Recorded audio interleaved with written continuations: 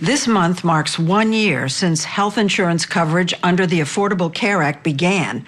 And from the president's point of view, so far, so good. More than 10 million Americans who didn't have health insurance before have signed up. But congressional Republicans are gunning for Obamacare. Even if they can't outright repeal it, they want an overhaul.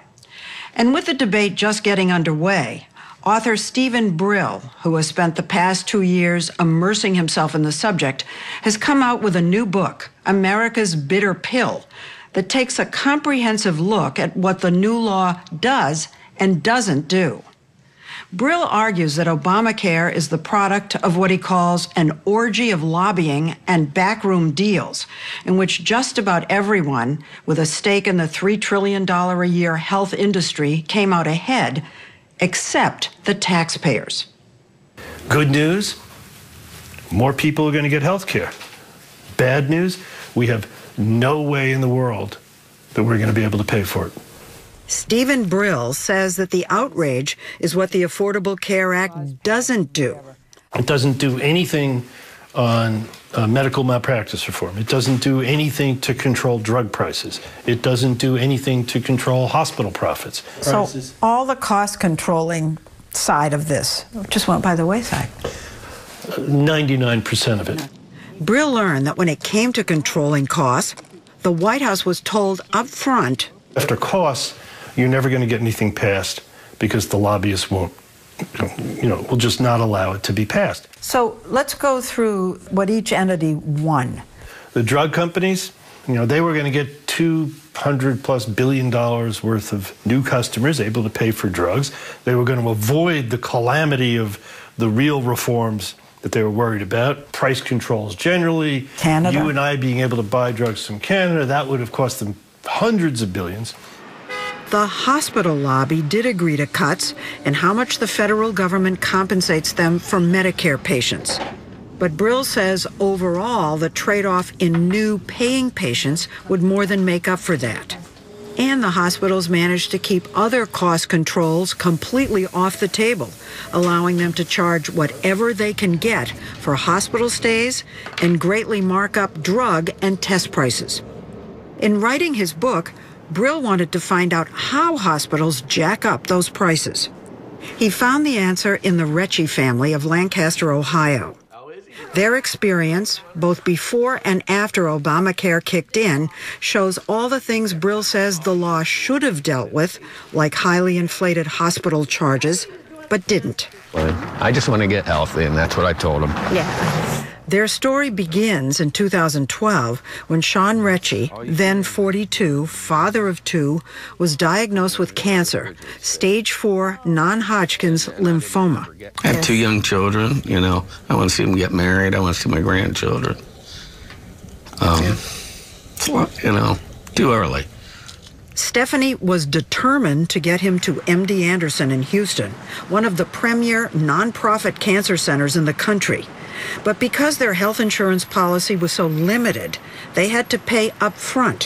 First, $48,900 for the evaluation, then more for the actual treatment. They told me that we would have to give them another $35,000 to get him to get chemo. Did you have the money?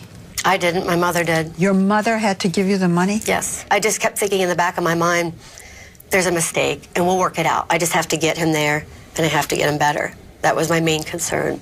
When Sean was sick, they felt vulnerable and scared. Like most people in that kind of crisis, they never once asked what any specific item or test cost. When they got the bill, they gave it to Stephen Brill, who found charges he couldn't believe. The first thing I saw in their bill was a generic Tylenol for $1.50. Now that's not one pill? One pill. You can buy 100 generic Tylenols for the same $1.50. So that's 1,000% markup. But who cares? It's just $1.50. As you start going down the bill, they had something like $15,000 worth of blood tests that Medicare would have paid a few $100s for. The charges add up over the single-spaced 18 pages of the bill. Independent hospital economists say these are all greatly inflated over their actual costs, like a PET scan for $5,453, a 400% markup. 3 CT scans for $9,685, an 1,100% markup. The charge for his room was $10,746 for 6 days. That comes to $1,791 a day. You and I need to get into this business. It's a really good, they call it nonprofit, but it's a good business. The single largest charge was for his cancer drug, Rituxan. For 1 dose, the hospital billed him $13,702. The hospital paid $3,500 for that drug. Okay? How many times? That's a 400% markup. This is a non-profit hospital. What does non-profit mean? It means they don't pay taxes. That's the first thing. They don't pay any taxes. No. But they've created, in healthcare, an alternate universe economy where everybody except the doctors and the nurses makes a ton of money. And nobody is holding them accountable, and Obamacare does zero to change any of that. MD Anderson declined to appear on camera, but sent us a letter defending the prices it charges patients, saying the costs reflect in part using and maintaining expensive state-of-the-art medical equipment and research to develop new and better treatments. But Brill says hospitals get some federal aid for new technology and says in general, large nonprofit hospitals are thriving businesses. He suggested we go to Pittsburgh.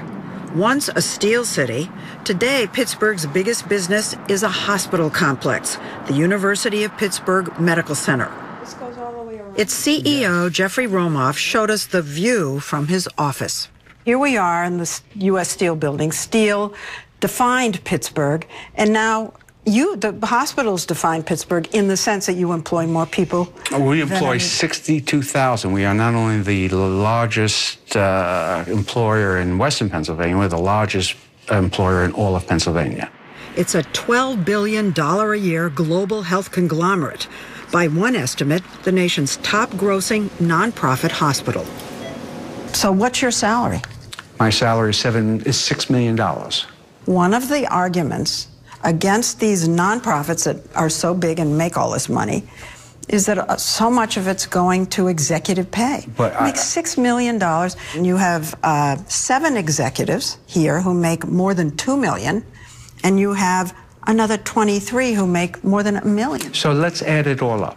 What do you have, $100 million on $12 billion? I can't, off the top of my head, calculate what percentage that is, but it is likely less than 1%. But it's a nonprofit hospital paying exorbitant executive pay. Well, that's your judgment of it. I think my board determines what the appropriate compensation is for me and for all the other executives.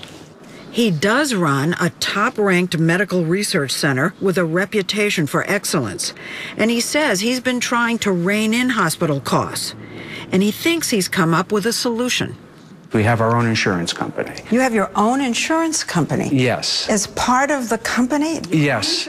He says the beauty of it is there's no incentive for his hospital to overcharge his insurance company. In other words, there's nothing to gain in inflating a patient's bill. We are the same family. It's the same kitty. And our premiums now are among the lowest in the country. His insurance company's policies can be used at his hospitals as well as selected rival hospitals in the state.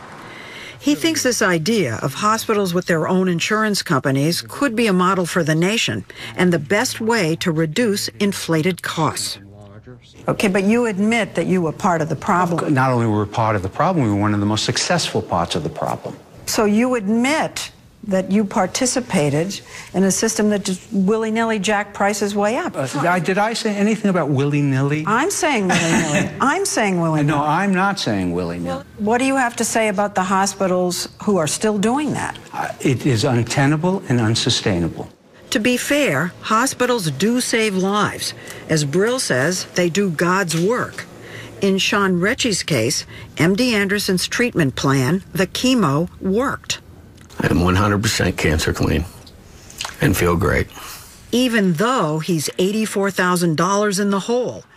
Today, despite Sean's pre-existing condition, the Retchies have good health insurance because in 2013 they signed up for Obamacare. So now they have total coverage, 100% subsidized by taxpayers. So Obamacare has passed. MD Anderson goes to give someone Rituxan. Are they still charging $13,700? Well, they probably are if you don't have insurance. If you do have insurance, through Obamacare or otherwise, prices would in most cases be negotiated down. What about the Retchies' $84,000 bill at MD Anderson in Houston? It would most likely not be negotiated down because they signed up for Medicaid under Obamacare in Ohio, which is not recognized in Texas. In their letter, MD Anderson wrote, thanks to the Affordable Care Act, experiences like the Retchies should become less common. However, the problem still exists. So even while some prices are being negotiated down, not all prices are. And Brill says that overall costs are still going up because there are now millions more people getting covered and treated. You know, President Obama says over and over that costs are coming down, or he implies they're coming down because of the Affordable Care Act. Who knows, someday maybe it'll be true. Healthcare costs have slowed down, though Brill says not because of Obamacare. And besides, they're still rising at a rate double the pace of inflation. The much touted, savings the president keeps talking about, it still increases. So instead of going like that, it's going like that. If there's a stat, if there's a piece of data that comes out that says that the galloping increase in the cost of some aspect of healthcare has started galloping a little less, it's touted as the cost is going down. I mean, it's just ridiculous. Brill says he has come to appreciate the good that the Affordable Care Act has done in that it's a safety net for so many people like the Retchies. But he wants the public to know that what was to be at its heart, driving down the cost of health care, was neglected. And it's the taxpayers who are left holding the bag. Obamacare is a government takeover of health care. That's what the Republicans say. Obamacare is the opposite of a government takeover of health care. Obamacare is the taxpayers intervening to pay the private sector for their already inflated prices that they charge for health care. Is there any way now to go back and add cost containment? It was impossible then. It's more impossible now. When this becomes a fiscal crisis, that may be... Well, you have to wait for it to be a crisis? Yeah, that's the way we do a lot of governing in this country. We wait for something to be a crisis. When something becomes a crisis that enough of us care about, then the lobbyists matter a lot less because we care a lot more.